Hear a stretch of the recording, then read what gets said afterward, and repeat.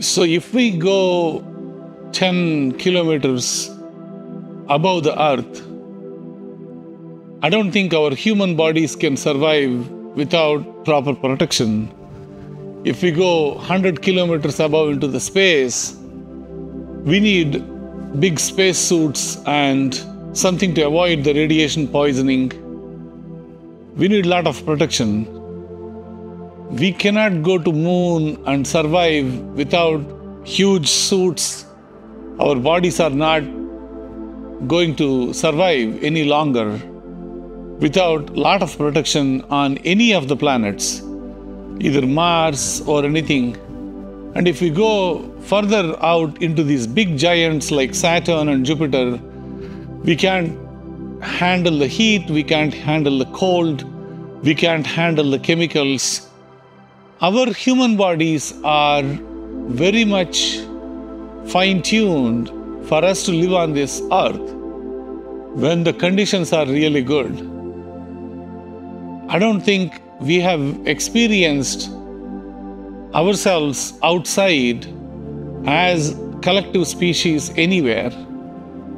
We have predictions of how those things are, and we have experiments and we have science that is helping us understand what it could be. But we know for sure that there isn't a place out there other than this earth where we could survive without any protection, because the chemical composition is different. In some cases, we don't even know how it looks, even outside our own solar system.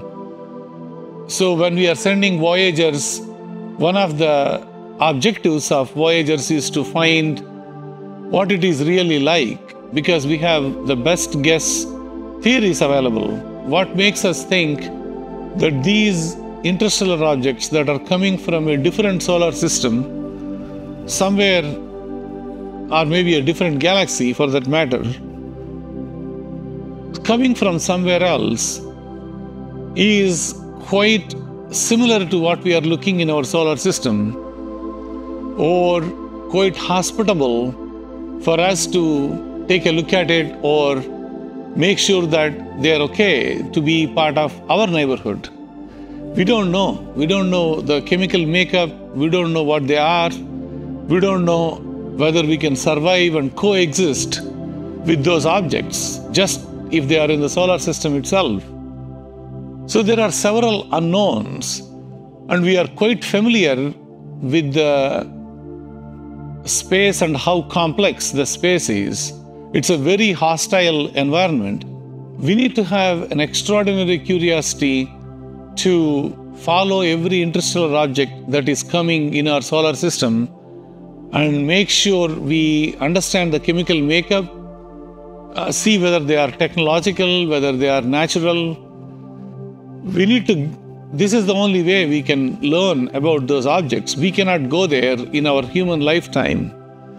There isn't a machine we could send into another solar system, dig down into the planets or asteroids or comets out there and figure out the chemical makeup or how they were evolved.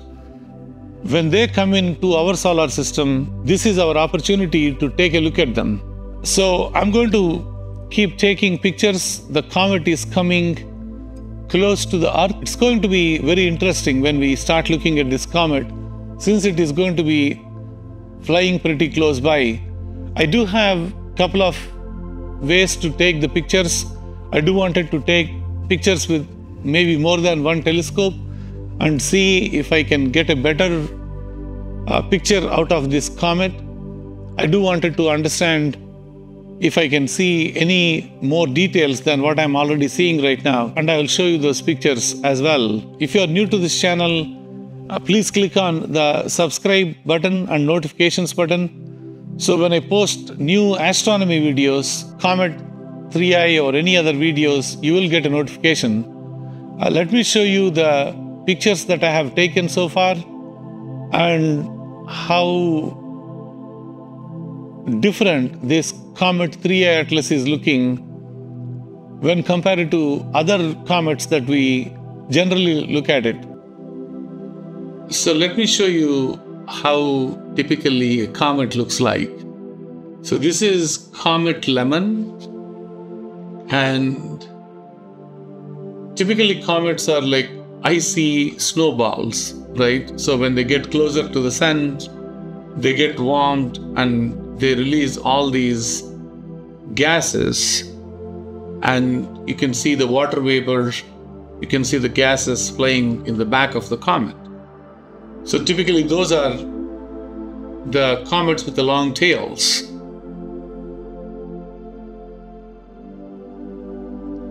So this is Comet Swan, and you can see clearly the tail all the way from top. Maybe you can even see a little bit here too, right?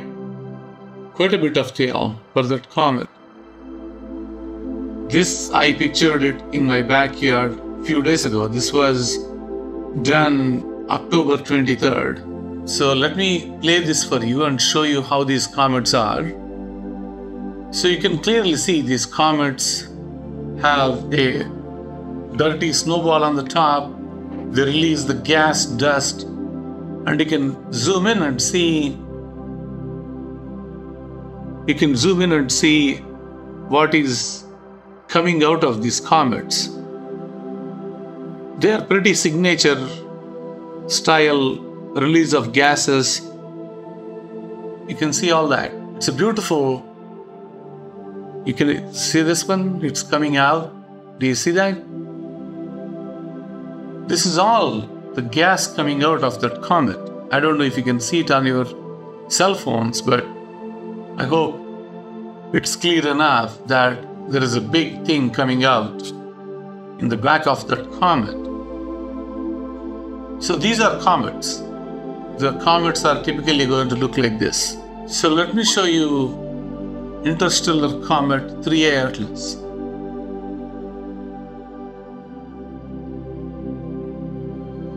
So this is 3I Atlas core picture that I had taken. I cropped it to a close by, and that's the comet. I can slow it down for you.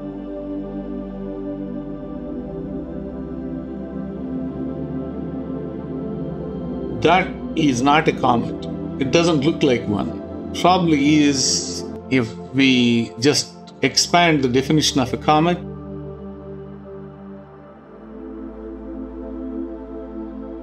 That's not atmosphere. That's literally the jets and the coma that is flying.